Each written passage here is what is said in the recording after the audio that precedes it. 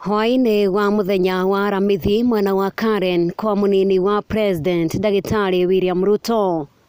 No meharĩrĩria ma munini wa President hamwe na mbũtũ ya ngwatanĩro ya Kenya Kwanza magwĩkinyia Kasarani kaunti-inĩ ya Nairobi nĩguo kwanĩrĩra kĩoneki kĩa ngwatanĩro ĩyo.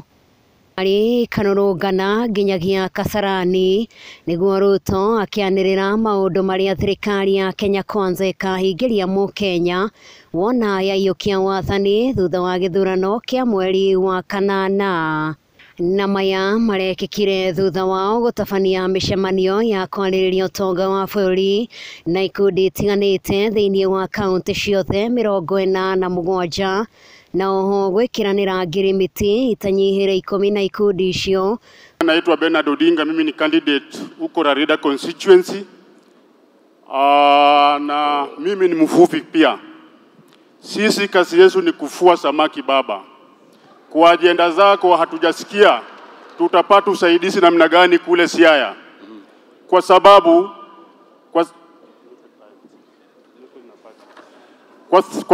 baba unaona mambo ya lake. Sisi tunateswa kule vibaya sana na watu wa Uganda. Hatuna security. Katika serikali yetu hii ya Kenya Kwanza tutapata usaidizi namna gani baba? Baba, jambo la pili.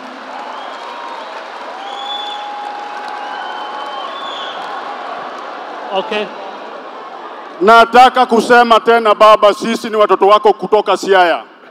Wakati ulikuwa Kisumu nilikuuliza kuja Siaya, ulisema after December. Bado ninakuomba sasa kama candidate yako. Tafadhali, tuko Siaya, tuko na governor Siaya, tuko na women rep Siaya, tuko na makandidate wako wengi Siaya. Baba, kuja Siaya, hata kama ni kura moja tutakupea bwana.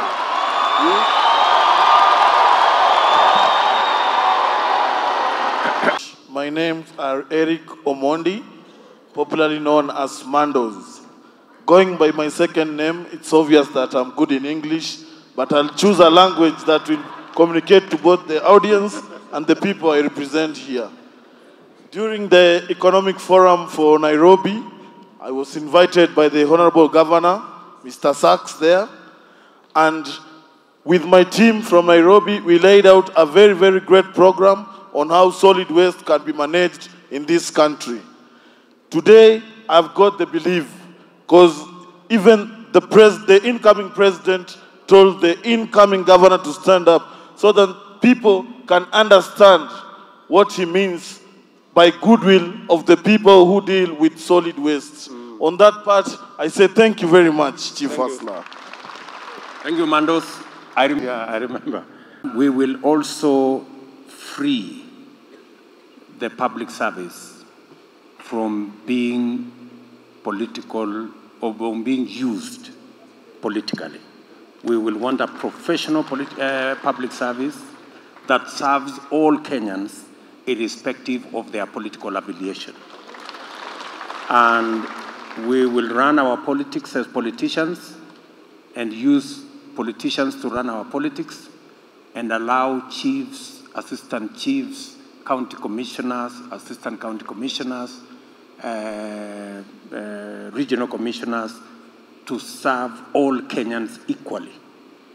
The current situation where these public officers are being abused and used, sometimes against their own will, to run political errands will come to an end. Political errands will be run by politicians. The public service will deliver services to Kenyans, government services to Kenyans, fairly, without political undertones. We are establishing the whole blue economy ecosystem.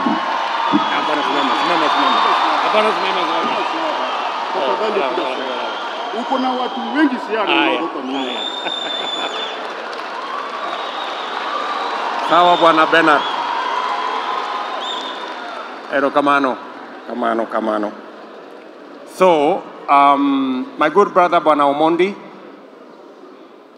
The last time we were in the economic forum in Kisumu, you remember very well the subject of the blue economy, what we need to do about interventions in the fishing industry, the kind of fishing gear, the cages, the cage production of fish, and we undertook that we are going to have a comprehensive plan on the blue economy that will leverage on the competitive edge that we have as a country and deploy even the Hustlers Fund to make sure that fishermen and people in that industry not only have access to cold rooms, but also processing facilities for our fish so that we can add value and stop selling our fish raw.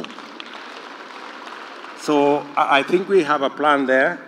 And on your request that I visit Siaya, definitely I will visit Siaya. Definitely.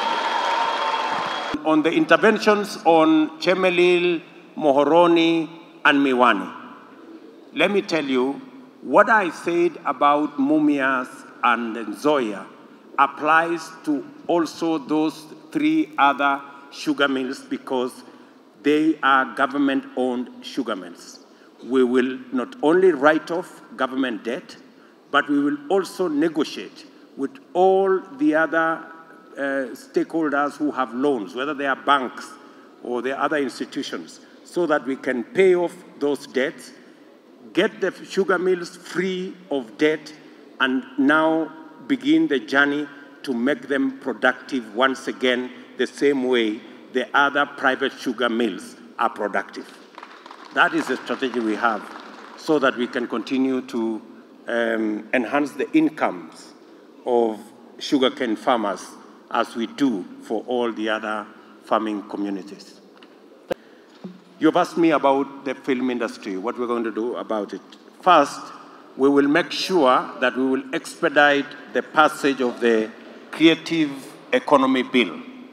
That Creative Economy Bill will actually give us the film fund, because therein, in the Creative Economy Bill, we have built in a fund.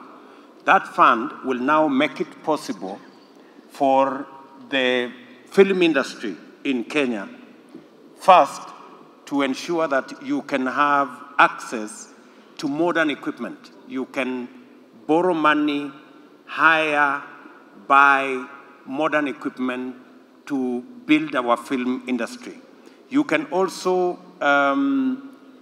using the bill, it speaks to reviewing policies and charges across counties so that filmmakers are not charged levies and fees in this county and in the next county when they are making their films.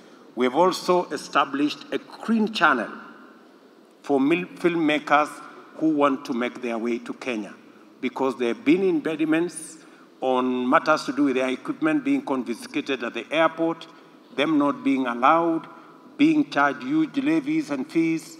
We are going to review all that so that it makes it much more easy for filmmakers to find their way to Kenya. Because in any case, once they are doing their filming in Kenya, they hire our staff, they eat our food, they sleep in our hotels, they spend their money here. I think that's a bigger benefit than the little fees we have imposed on filmmakers coming to Kenya. So, using the bill, my good brother, we will establish a film ecosystem that is going to make sure that filmmakers have the best environment to deliver on good quality products at rates that are reasonable. I have interacted with some of our proposals from the regions regarding the subject, and the proposals and solutions also being offered from the people themselves is that the government can take up a very quick, in-depth, detailed audit so that we can establish where these land rolls are, if they exist, the amount of land by way of acreage that is held by the so-called absentee landlords, and then the government will take stock of that. Most of the times, the solution given by the people themselves is that the government can buy the land and redistribute to the people at the cost of government, because there is a cost to the land staying idle.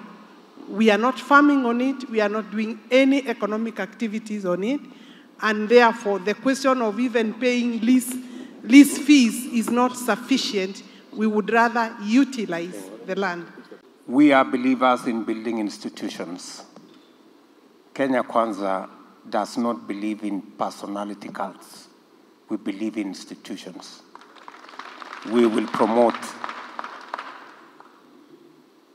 and respect Parliament as an institution. We will promote and respect the judiciary as an institution, because it is only by so doing that we can build institutions strong enough to support the kind of program that we want.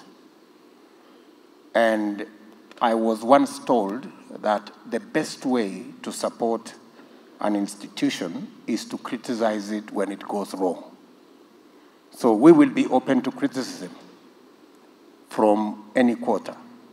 And we will also point out to other institutions when we see they are not doing the right thing.